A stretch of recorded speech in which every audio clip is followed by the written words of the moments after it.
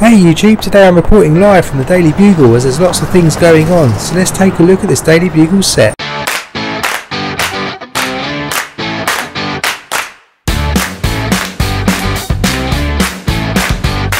Hey guys, and welcome to Brick Talk TV. Terry here, and in today's episode we're going to be taking a look at the LEGO Daily Bugle set. Do remember to like and hit subscribe to catch future reviews and help our channel grow as well. This set was released in the spring of 2021 under the set number 76178. It consists of 3,770 pieces which are spread over 16 sets of bags inside the box. The set also boasts an impressive 25 minifigures. The cost for this set is £274.99 in the UK, and this really stood out for me at the launch, and I expect it did for a lot of LEGO city builders out there, as there's a chance to finally have a skyscraper in your city that was actually designed by LEGO itself, so it's an opportunity too good to be missed. If you're interested to see the build experience, do check out a 3-part live stream we did, and I'll stick a card up here and a link in the description below so you can follow along and see what the build experience looks like. But back to today, firstly let's jump through all the minifigures because there are quite a few to get through. So first up in the minifigure set we've got the Punisher. As you can see here, he's carrying some really good impressive weapons, and he's got a nicely printed torso on the front and some detail printed on the back in black and white. He's complete with a sort of smirk on his face, and he has a disgruntled look on his back with on the back of his head with a sort of plaster in his top head of his forehead. So that's the Punisher to start us off. Next up we have Black Cat. So Black Cat is a burglar here. So she's got a diamond in her clutches along with a whip. She's got a printed torso again as well with some details of a sort of a fur leather coat with black and white legs. Some detail printed on the back with the creases of her jacket. Nice striking white hair. She's got a smirk with printed eyes, sort of eye mask on the front, and on the back she's got a disgruntled angry look with again some eyes printed with a mask on. So that's Black Cat. Next up we have Spider Ham. So this is similar to Spider-Man, but he has a pig head which is fully moulded here, so there's no additional bits to put on here. He has got the shorter legs, so the minifigure sort of kids legs with a small little spider's web. Again printed torso with a Spider-Man suit, and printed again on the back as well, but the legs are just plain blue. So that's Spider Ham. Next up you've got Betty Brant.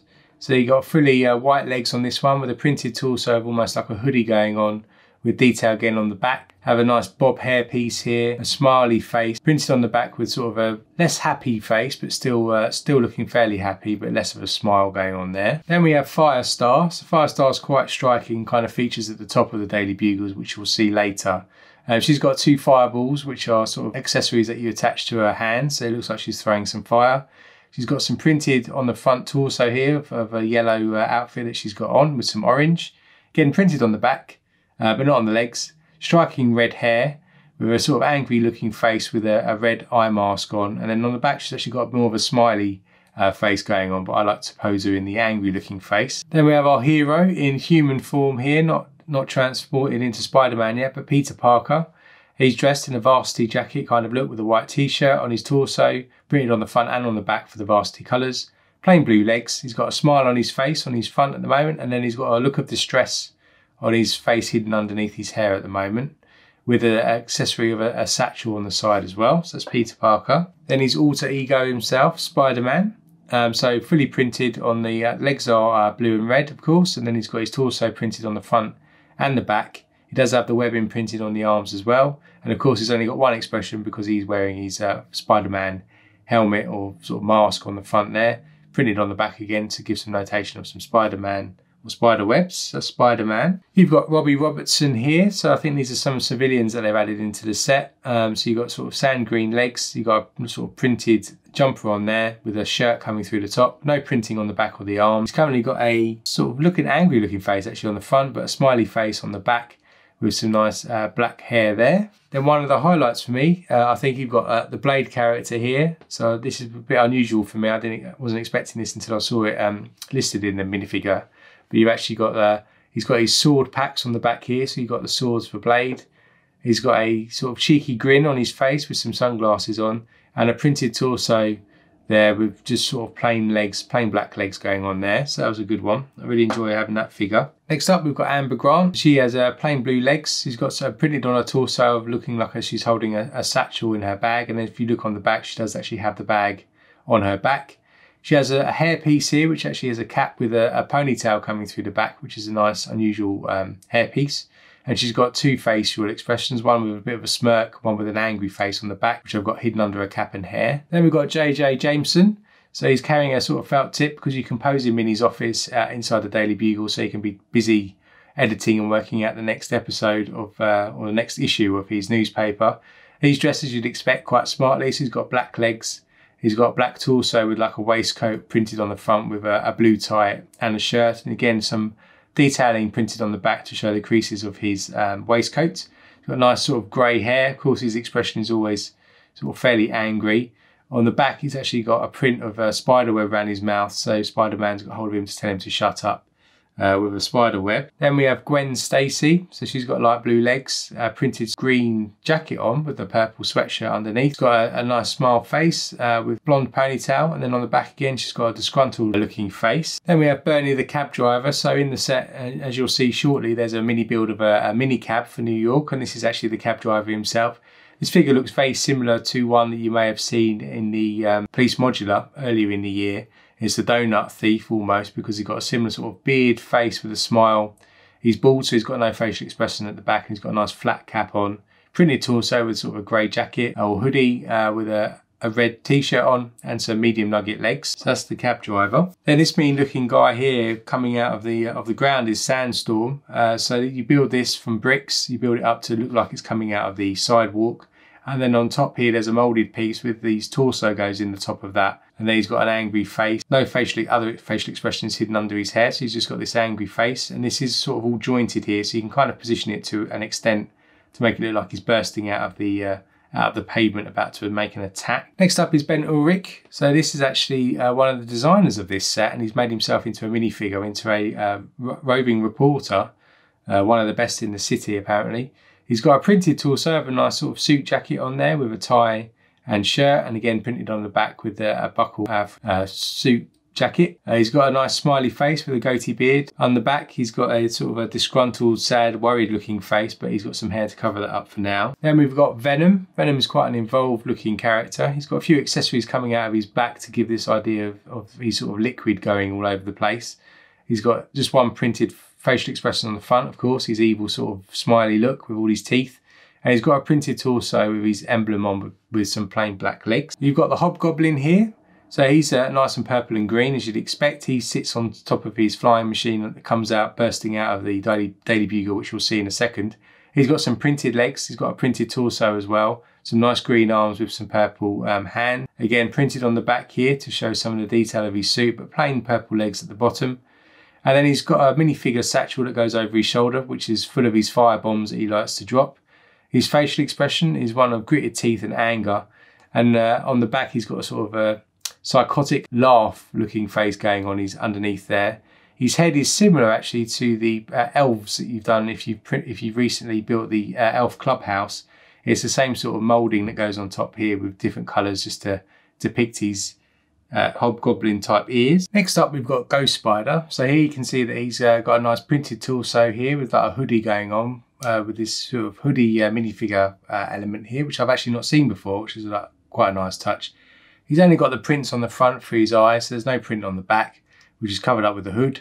He's got a print on the front here on his torso, but his legs are nice plain and black, and he's got this sort of spider web shooting out. And there's a print which is similar to the front, printed on the back there. Then we have Carnage. So of course he's looking nice and fierce. So he's got red bits coming out of his back all over the place and out of his hands as well. He's got a nice printed torso here and printed on the legs.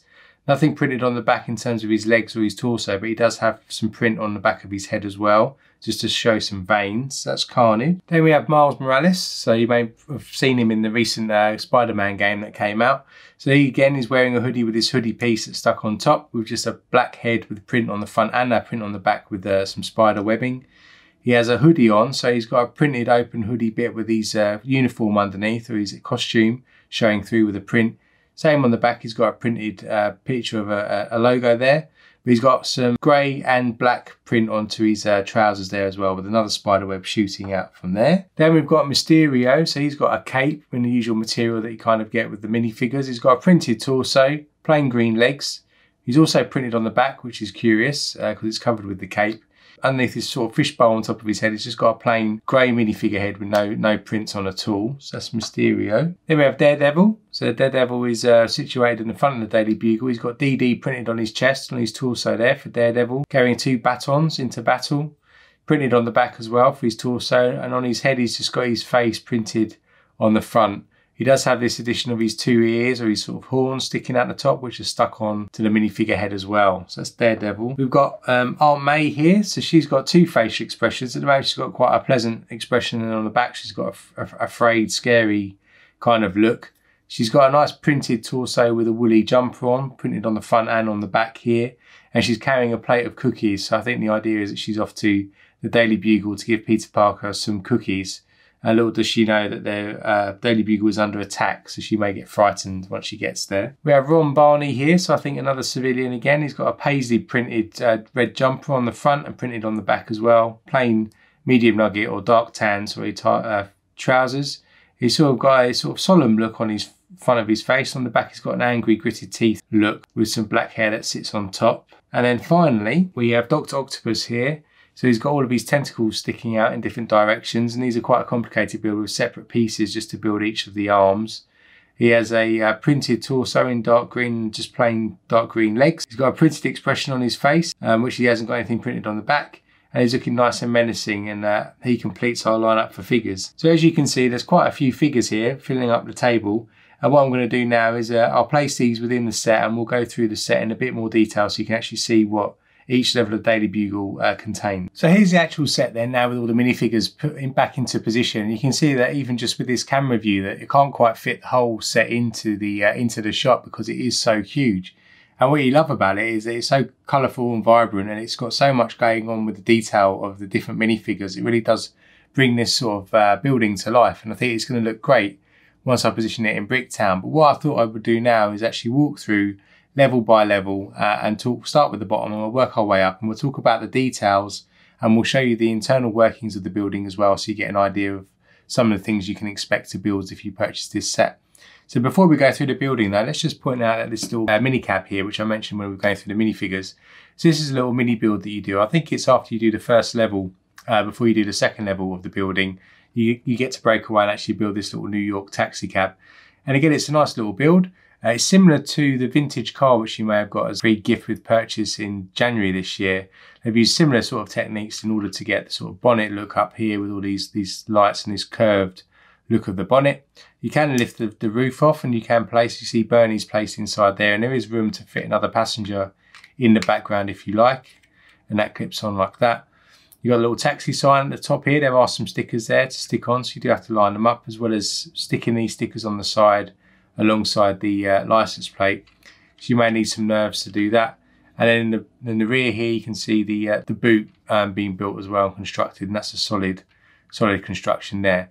So that's the mini cab build there, and now we'll go through the ground floor to start with. So let's take a look at the ground floor then. You can see I've still got all the minifigures positioned all over the place, but ignoring those, you can see you've got a nice little sidewalk at the front here, or paving area at the front, which is similar build when you start off as you would do through the mock builds you normally see. I think this is about the same depth as a normal mock building, so you should be able to integrate this into any Lego city that you've got quite easily. You do build this little mini build on the side here with a little newsstand with some newspapers stuck outside and a nice sign here, and you do have the ability to lift this off to place a minifig inside to sell the newspapers. There's a little air conditioning unit on the back as well. Then you build through, you've got this nice checkered entranceway into this lobby, and then that's the actual entrance into the main building for the Daily Bugle. And what you'll find inside here is a lobby area. So as you'd expect if you went into any sort of high-rise building that's usually used for business, they've got a huge lobby area. Inside the lobby area, you've got a place for people to sit in a reception area with a couple examples of some printed newspapers. So the Daily Bugle is in the background there for people to pick up and read as they're waiting. And there's a nice little build of a vending machine in the corner there as well, which is a nice little distraction for the main build, which you get to put in some cans of drink into that area as well. Then over on this side of the Daily Bugle, you build the reception desk, and in the reception desk you've kind of got a seat sitting there, a nice little security door for people to get through with an alarm. There's a TV screen which is showing the Daily Bugle TV channel beamed into the receptionist area, and then in this bottom corner over here is a lift shaft. So there's a a notion that there's a lift there. Obviously it's not a working lift, it doesn't work, but it just shows you that that is how you would maneuver people across the building. And what I like on this as well is when you build up this section, you can actually pull out this wall on the side here. So there's the ability for it to be smashed out by people that are, causing destruction on the outside, or you can put it back in together if you like, and it firmly sticks into place, and it looks like the building is just operating as normal. So you've got the option there to cause some havoc or not, and that clips into place. Then as you move around the back, or even in the sides, you've got some details here of a New York subway cap there, so a drain cap cover with a sticker that goes on there, an electrical point there. You've got some rats and boxes there. You've got the back alleyway here. So here you'll find that there's some dumpster trucks or sort of large bins at the back as well, which are nice little mini builds with some cartons. There's some graffiti in a rear door into the actual Daily Bugle as well as a fire escape, again with some stickers over there. There's an extractor fan or an air conditioning hood there with a bird situated on it. And also up here you've got a spider's web, but if you lift it up there's a backpack. So if you know where Peter gets transformed or Miles Morales, they might stick their backpack with some spider webbing secure until they come back later. So they've got a little nod to that there as well. And then around this side we've got some more boxes, some barrels. This is where the newsstand is, and this is where the start of the fire escape will actually be at the next level. So it's got loads of detail in the base. It kind of really kicks you off into the main build that you start following through. So I really enjoyed this part of the build, and it also, as you can see, gives you lots of options to position minifigures doing certain scenarios and certain situations. So let's flip over now and we'll take a look at the first level. So here's the first level, and as you can see, it's quite striking with these big TV screens. So if you ever go to New York, you often see some buildings with these sort of big broadcasting things, a bit like Piccadilly Circus in the UK, where you've got live things going on. There's like a ticker thing that goes around. It's a nice use of a curved piece here to keep the continuation of the print going around here. And then on the outside, on this side, you've got the fire escape, which features throughout all the different levels of the build. As you can see, at the end of this build, you do actually build this little balcony bit here. So the rest of the building will be slightly less deep than this level is, and it will continue up like that. So this is the last level with this sort of surface area here. And what you'll notice is that on each level, you can actually pull out the front part here, as so, and get more access, and you can take a better look inside the actual building itself. And you can see that this first level here is actually a news desk. So you've got lots of reporters sat around their computer screens. You've got the live TV streaming through all these angles here, so people can see breaking news. You've got a little water cooler in the back, which is a nice little mini build. And you've got a little coffee station there with a tray of donuts ready to go as well. And of course the lift features in the background again, and it features on every level as you go through. So that's a nice continuation of the design going up as you move through. And then this just clips into place nice and firmly with the second level in place. That will stay there nice and firm. So that's that level. Around the back, so it's a similar design. So you've still got this continuation. And that is something you will find with this build. It's quite repetitive in terms of the architectural detail on the outside. You do obviously have to keep stacking up lots of transparent windows to get this look, and you have to put in these pillars here with some studs on the side in order to clip these track pieces in to give this kind of architectural look.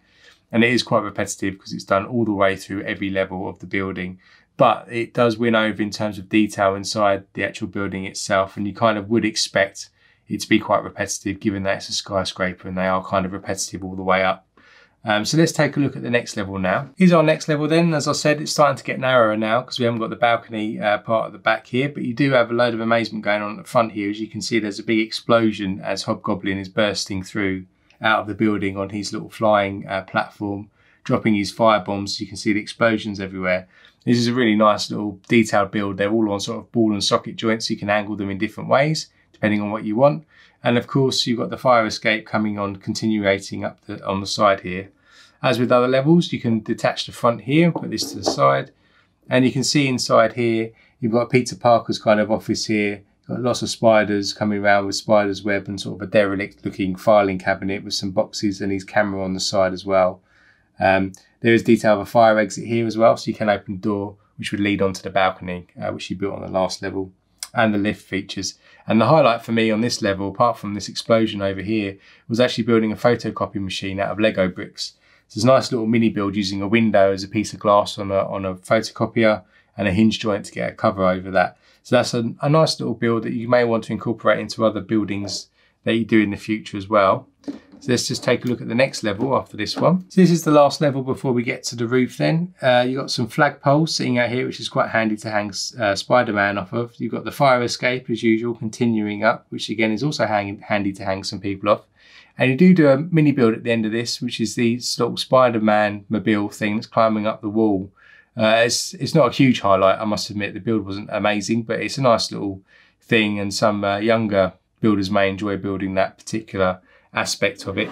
And then as you roll around the back here, you've got another billboard advertising a news show that's coming up, which is a nice added touch. And then you've got another air conditioning unit up here with a nice bird's nest sitting on top as well.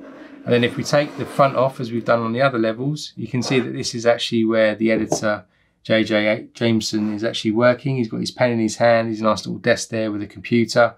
And this is his receptionist area with his receptionist sitting down with some TV screens beaming in latest news, again with the lift featuring there. So that's that final level, and let's just take a look now at the roof area. So here's the roof area. The most obvious thing is probably the Daily Bugle writing, which I always love when you can spell out some words in Lego itself. It's always a highlight for me on any modular using tiles and plates. And they've done it again here with, again, using plates and tiles just to spell out Daily Bugle, also including a bugle in the middle, which is built out of bricks. So that really is dominant. And I think the only downside to this is actually because it is so straight and it goes across. And I've seen a couple of people modify this and actually have it curving round, which looks also quite effective. But it depends on your landscape. I think either way will look quite interesting if you put it against other modulars that have been built before. You've also got this communication tower here, which you can handily hang characters off of here. We've also got these little radio satellite dishes as well, because we need to beam out the live TV that's going on at the moment as well. And if I rotate this round, you'll also see there's a nice big water tower here. There's a Hobgoblin piece of graffiti on there, and a Spider-Man or Miles Morales one as well. And that's a nice little build using some wheels from Technic to build this kind of water tower. And I really enjoyed that, and I'll probably use a similar technique on other roofs that I do in the future as well. And that finishes off. So that's the top of the roof. So let's just put it all back together, and I'll give you my final thoughts. So overall, this was somewhat of a repetitive build with the same technique used for the exterior walls and windows of the building as I mentioned. But given it's a skyscraper, that can only be expected to see the consistency of the outside build. Inside the building, though, there's a good level of detail, and they've packed lots of different rooms and different things that you can build inside there, with the particular highlight for me, as I mentioned, being the photocopier being built from brick. There are also quite a few stickers, and there are a few that you really need to get correct in order for it to look as good as it can do.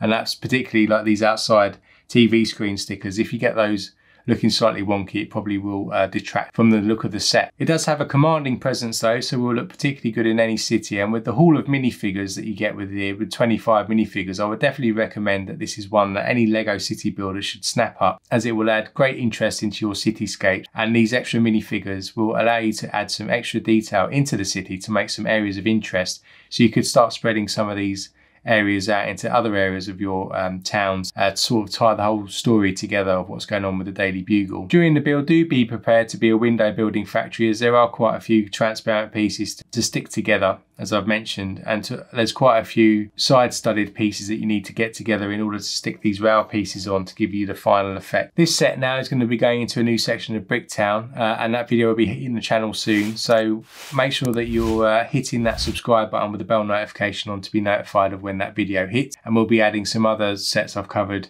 into that new area of Bricktown as well, because there'll be quite a bit of remodeling going on shortly. And if you like this video, do hit that like button, as it helps the channel grow and we can reach new people that enjoy this content as well.